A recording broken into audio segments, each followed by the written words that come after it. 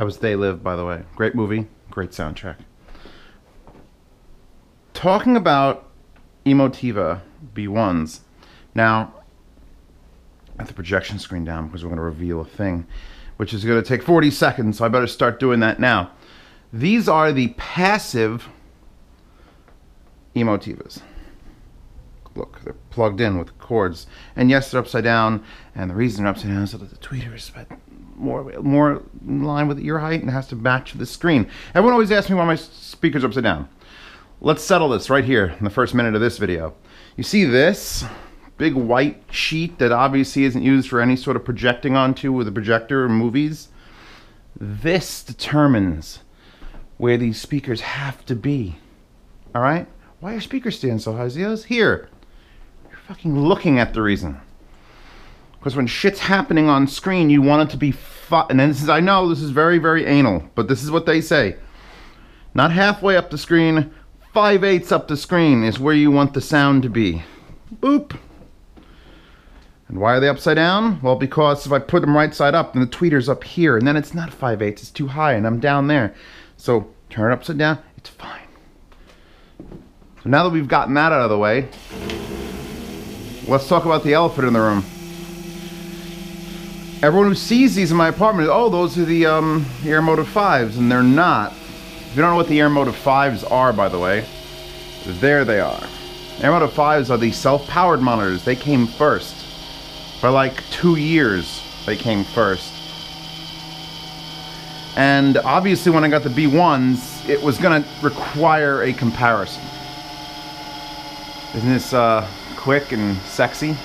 This is exactly what all the ladies want. They want to be wooed by the sound of your struggling linear actuators. Perfect. I've got a little bit of a setup going on here. God damn you, sun. I hate the sun sometimes. I'm gonna beat it. Will that do it? That's probably making it worse. Anyway, interesting setup going on here because I had to bring out the self-powered Airmotiv5's. I had the Airmotiv6's in for the longest time, and probably still to this day, if I put the Airmotiv6's up on top of my Doom stacks, wire in the Martin Logan Dynamo 300 subs, and use that as a self-powered front left and front right, that's about as good as it gets for home theater. As far as volume and impact, and oh my god, I'd shit my pants and I have to buy a new couch. So we're here with the baby Airmotiv5's, which are half the weight and a little bit less cost. They've actually gone up in price since I bought them.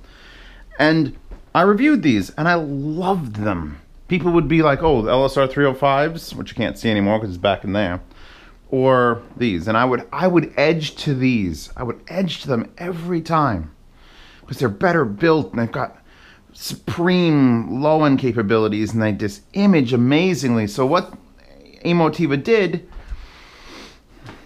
is yank the amplifiers out of the back. So instead of looking like that with a big slot port that's like a handle, it looks like that with a normal round port. Oh, and they've also added these grills. I'll turn them right side up for you guys. Hold on. So there it is. There's your Emotiva. It's got the same tweeter. It doesn't have the same driver. If I'm going by feels and looks alone,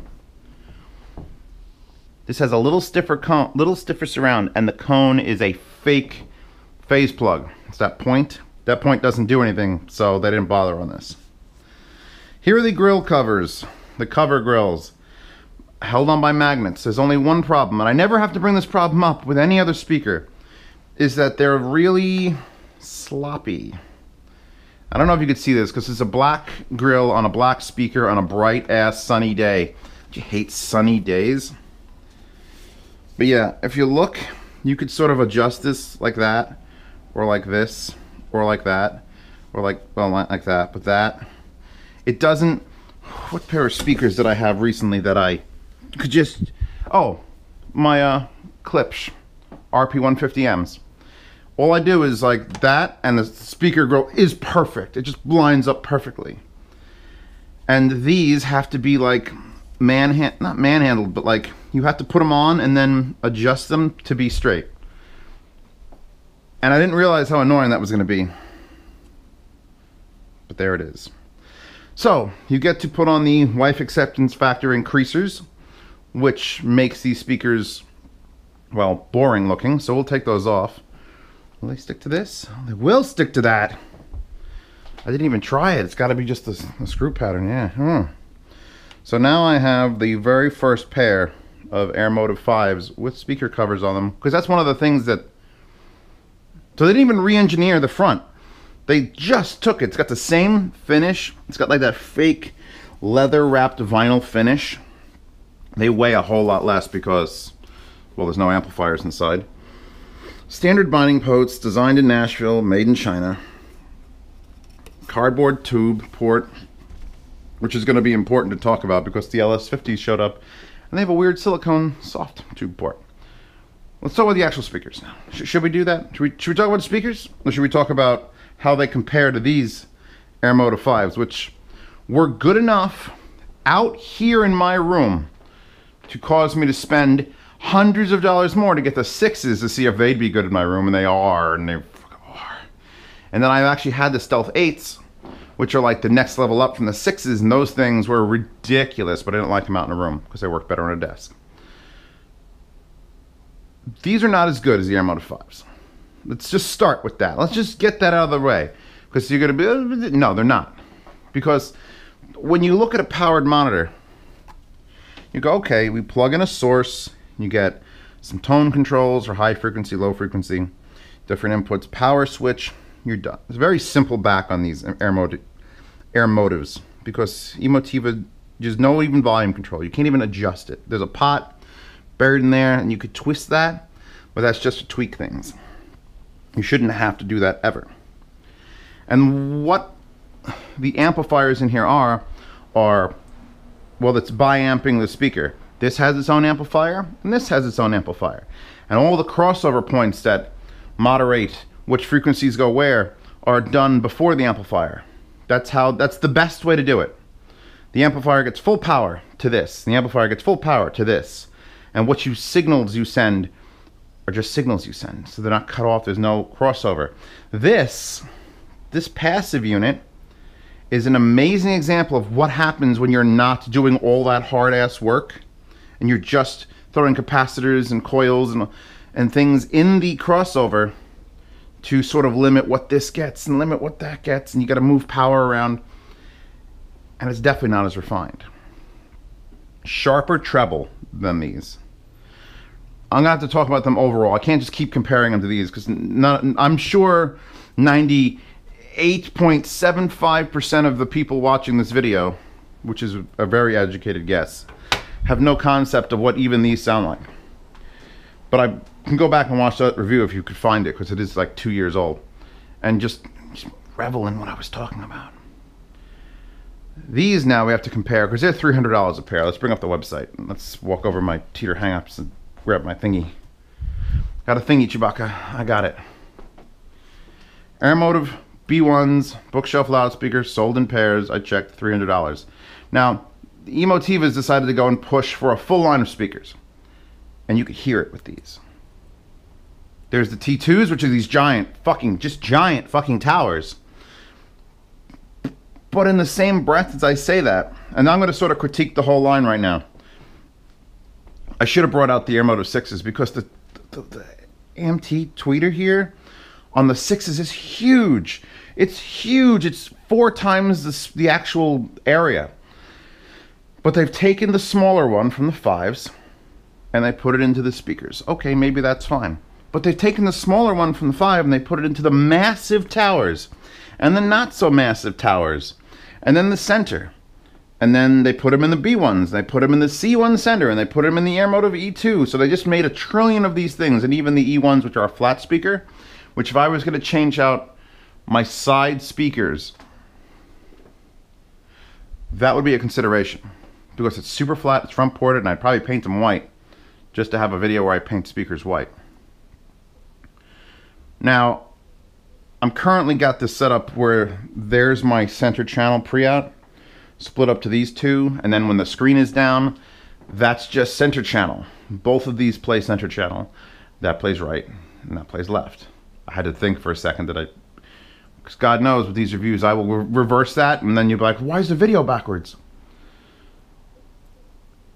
Now I just said these speakers sound like they came from a line of speakers. Let me explain why. They lack low end. They lack it. For what these can do, and I know these can do it, these don't sound like they've got enough going on. And it takes me a second to remember, like, oh, that's because they expect these to be put in a home theater. I use them on my desk. I use them on my computer desk in here, where the current Mackies are kicking ass and taking names. And they work. They work adequately. They're not as good as that.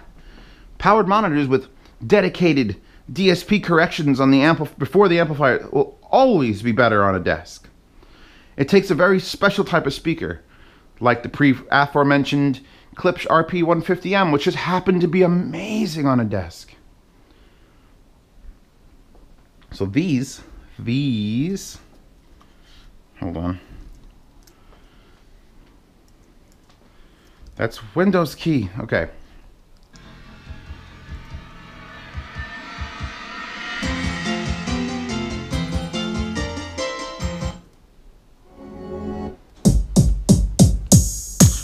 Walls, ain't no sunshine. Dirty crackers getting snatching niggas off the grind. I don't get it. I didn't get it. I didn't get why they have no low end. Why is the low end so reduced? And the reduced low end does, well, it does one thing. I was trying to think if it did two things. It only does one thing.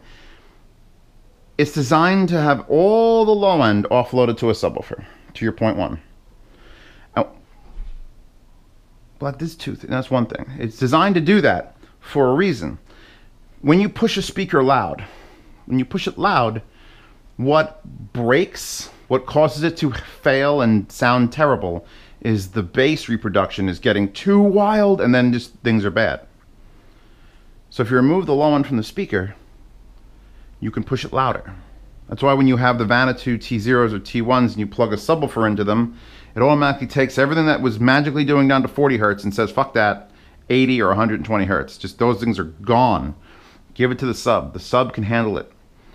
So you get quite loud speakers. Get it? Loud speakers?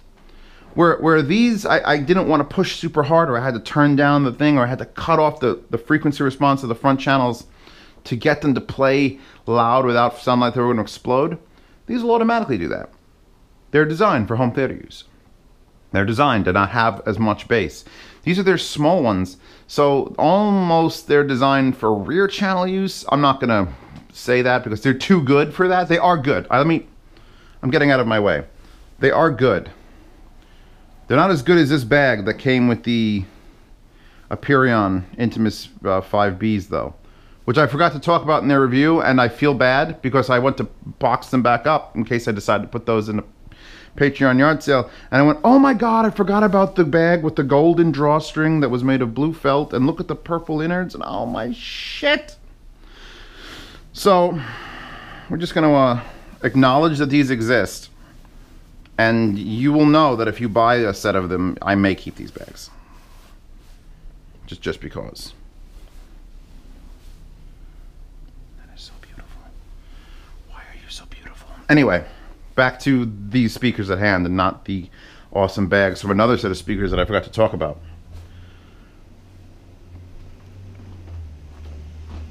The tweeter is the same. It's stronger on the passives, on the B1s. It's not a terrible thing because we're in a big ass room and you're going to put these in a big ass room or on your desk. I've already said on your desk, they work. They work. They work. I'm going to give them like, okay, fine, they work on a desk. They probably work better in a room, and then there's no bass, and you're like, well, how can they work better in a room if there's no bass? Well, because they're specifically designed for a subwoofer. You have to have a subwoofer. Put them on a desk, maybe you get away with a little bit of less low end. No, they need a subwoofer. Tweeter's a little harsh. No, I don't want to say the word harsh.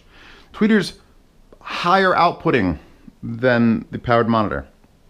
So whereas the 6s needed to be out here to have the massive goddamn AMT, this will work. They push it a bit, and you could tell when you're listening to music when you compare the two, because I had those up, and then I had these up, and I had those up again, and I have these up again. Now I have them all playing at the same time because center channel pair through an audio transparent projection screen, and then those, and I got them to balance. And even when I just do the test tone on my receiver to balance the volume, you can hear that the tweeters are just, they're softer, they're gentler on the actual measured studio monitors. Imaging with the left and right, spot on. It's always been a thing, it's always been with that AMT, you can't get away from it. You put that there, boom, that's where people are singing from. Vocal clarity is exceptional. We're gonna have to compare to the other speaker that's $300, which is these KEFs. Excuse me, KEF. Now the KEFs here are coaxial, which adds another flavor to the party. They also do low end.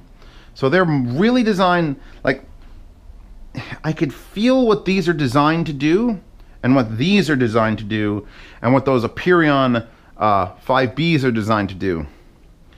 And I think you don't want to compare to these KEFs, because the KEFs are really music speakers. They make a center, but you put them up left and right and they work. You put them for movies and it's sort of like, ooh, they're not happy with that volume. These are happy with that volume. Those Airmotiv5's are happy with that volume. They eat it up, and yet they still do low end. So from an engineering standpoint, $50 more, Airmotiv5's, probably what I'd take in a home theater. But if you have Emotiva amps and you have a lust for an Air Motion tweeter, because it will be more detailed and sharper is probably the right word, than any soft dome, and even that is a dome. Here you go. I just wish they threw, because here's the thing, Emotiva had to make a decision. Either you make a full 100%, it's a speaker that'll stand on its own, you put it in a stereo configuration and you're done, or they tweak the line to make it work better for home theater. And Emotiva is definitely leaning more towards a home theater company than it is towards a like just straight up stereo. You get the powered monitors, the studio monitors if you got a desk. Airmotiv5's. You step back and you want room, their whole lineup, and I'm sure if I've got other speakers it would be the same thing, is going to cater towards higher volumes, moving the low end off the speaker, especially for like the rear channels, which is what you expect anyway. I just was hoping these weren't pushed into that sort of category of, oh, just remove the low end a little bit so it doesn't distort, but nah. They need a switch is what they need. You know, hey, I want to have no bass, or I want to have normal bass, make it happen. Because they're not bad speakers, they're not bad. I like them. I've had them up here. I've had them up here with those, and it's all been working in one nice congealed mess of awesome. I mean, just look. I'm a guy, so I get to get off to like this view. Not many other people can like look just like down the line of 4 identically matching speaker faces and be like, oh, why are there 4 in front? It's so cool. Ooh. Are those self-powered? And you got 600 watts coming out of these, and then these are self-powered with like 200 watts and nipples. Actually, they're 100 watts a piece.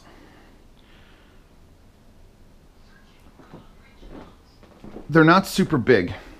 They're not like huge, which is a great feature. They're the same size as those, obviously. These are those for much cheaper. Not actually much cheaper, but you can't put these in your home theater.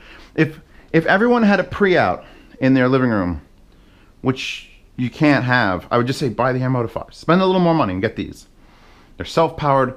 They sound legitimately 10% better than those. On any amp, I've tried these on the Emotiva A100. I have them now set up through the Enog deck, and these on the same sources just are better sounding. It's better sounding. So this isn't a negative review. It's just an explanatory review of, okay, Emotiva B1, light and bass, great imaging, excellent tweeter, tweaked up a little bit, good mid-range, good, it's all good. It's all good. It's all good in the hood. They're not that pretty. Honestly, they're still not that pretty. They need some more contrast here. Oh, and I want to point out another thing. on the powered monitors here, you can see there's the blue LED, which I have covered with red tape over and over again to make it very light purple. There it is. There's the LED hole at the bottom of this. So they didn't change anything. They put it in upside down, but that's it. It wasn't hard for Emotiva to make new speakers that are passive. Just make the holes in the back much smaller and put 2 of them. These will be appearing. I bought these. I bought these with the Patreon money. If you don't know about the Patreon's linked in the description in the upper right hand corner. I used the Patreon money to pay the bills, pay the rent, and buy random shit that I think people want to see reviewed because companies won't send it to me. This was one of those items. This was one of those items. Are you ever, Zeos, are you ever going to review the B1s? And I went, sure. Eventually they were out enough. Other people had talked about them, and I wanted to know. I threw money at it. And now, one of the benefits of being on the Patreon is that when I'm done with stuff like this, which you guys bought with your money, I sell them back to you because I don't need a pile of... I have piles of speakers and I need to get rid of some speakers. So if you head to the Patreon, it's the $5 a month tier and higher gets access to the yard sale. It happens once a month from the 1st to the 10th. And these speakers will be in that yard sale. I may also sell the Aperions. I'm not 100% sure on that. It's most likely. I was going to sell the KEF Q100s, but they're too good. I want to compare them against other coaxials. I got other KEFs coming that I want to, review and say, okay, now here's the A1, here's the Q100s. So those will probably stay. But these, 0 starting bid and I pay shipping. That's the way it works. Unless you're international, and I will ship international if you pay half the shipping. So if you're in Hungary and you want this set of speakers and you bid $83 and that's the highest bid, then you'll pay $83 plus whatever the half the shipping is to Hungary. What is she doing? Yeah, that wasn't a smart idea, was it? You wasn't smart. Let me go on that. Okay, I'm done talking about these. I'm sure you guys are going to complain that I didn't talk, about the sound enough, about how that can go on crooked as fuck. Why can every other manufacturer make it so that the magnetic grills just pop on and they're perfect? And these are just like drunk Larry's grill alignment. Fushed. Okay, we're done talking about these now. I got a few more speakers to talk about. And then I'm going to get those LS50s up here. Oh, how hard are they to drive? They're not. They're not that hard to drive at all. It's just, they have pretty good efficiency due to that tweeter, and I don't really want to tell you to push them any harder than that, because then the tweeter starts to hurt. Like if you're just pushing loud, movies, they're perfect, because there's an explosion, tank drive by. But music, it's sort of like, on a desk, they're fine, because you keep them calm. Out here, you try to rock out, you're going to tell that tweeter's tweaked up just a little bit. Still think these are better for music. And then there's Cat. And then there's links to Patreon and the wallpaper. The sad, contemplating Mary is just like, Marie is, what's going on? All right, moving on. Sound demos of these, by the way, in the description, along with the wallpaper link and Patreon link and everything else. And if you want to buy these, yard sale. This month's yard sale, whenever that is. Good. Moving on.